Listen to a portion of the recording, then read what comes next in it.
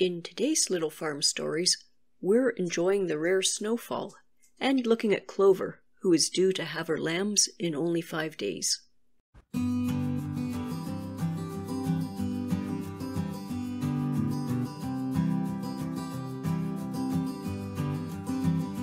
Hello, it's February 24th, and this is A Country Breath, and I'm Lisa Murata at Under the Feather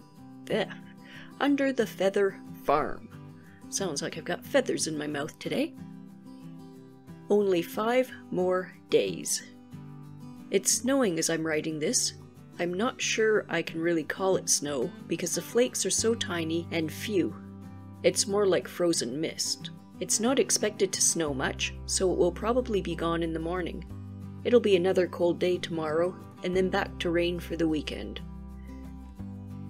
This is the downpipe from the gutters that fills the big bin, with quite the icicle.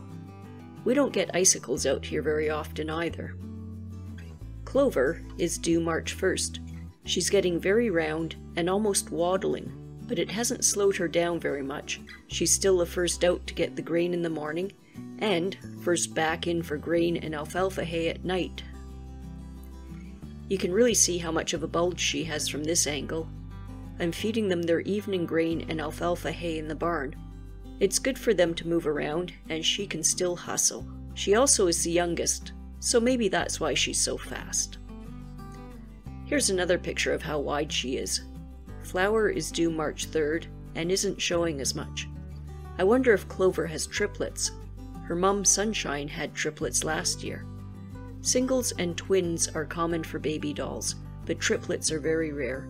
There are some sheep breeds where twins and triplets are quite common, but the baby dolls aren't that productive. Only a few more days and we'll know for sure.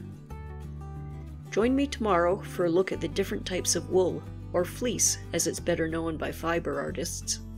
And if you've enjoyed this video, please click that red subscribe button.